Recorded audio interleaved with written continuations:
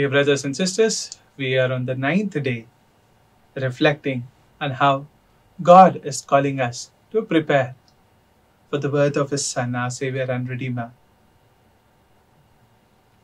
Today, let us reflect on the three kings.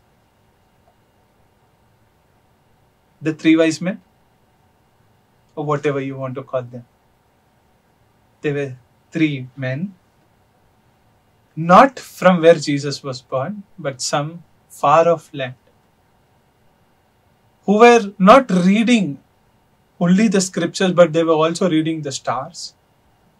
They were astrologers, they were scientists, know not what they were, but they were busy in putting all their knowledge to work.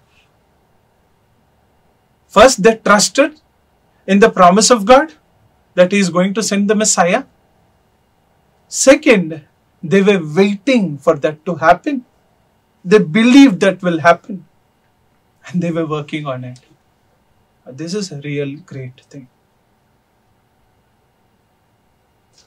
Today, the Lord is speaking to the technology and science of the generation.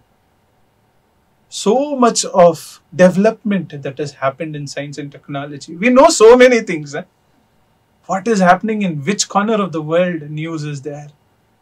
Insta, Facebook, WhatsApp, YouTube, everything. Necessary, unnecessary, all information is fed to you. Just open your phone and you have everything there. How many tunnels, where, what happened, when it happened, everything you know. Knowledge is not enough. You should have focus. You should have a goal. You should have a desire. These wise men had the knowledge of the star.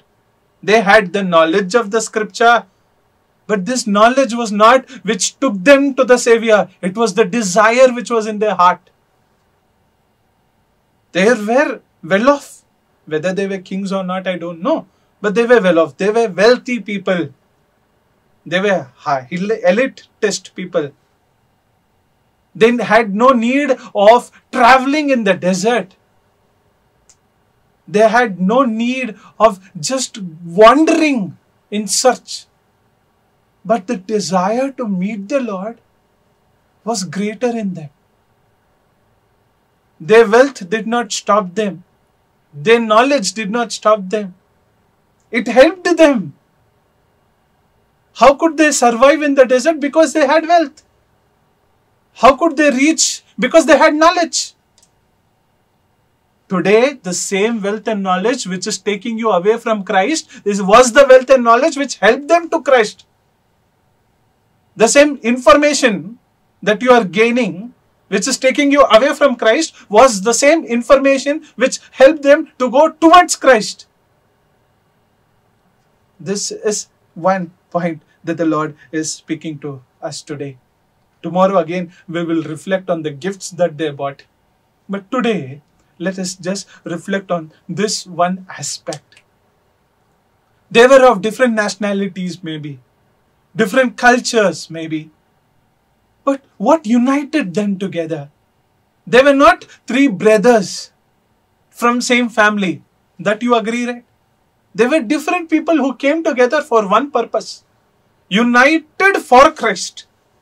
We use the statement nowadays, right? United for Christ. They were united for Christ. Because their aim was greater than whatever they are. And that's how they could journey together. In the synodal church, journeying together.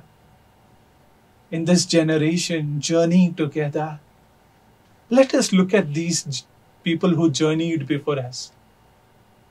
Their journey was meaningful because they had the deep desire within them.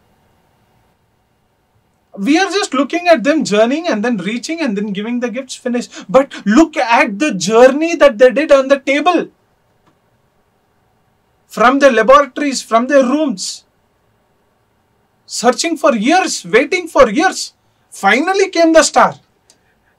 The star did not come the day they started searching, no? The star came much later.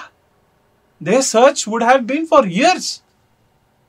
They would have patiently waited, persisted.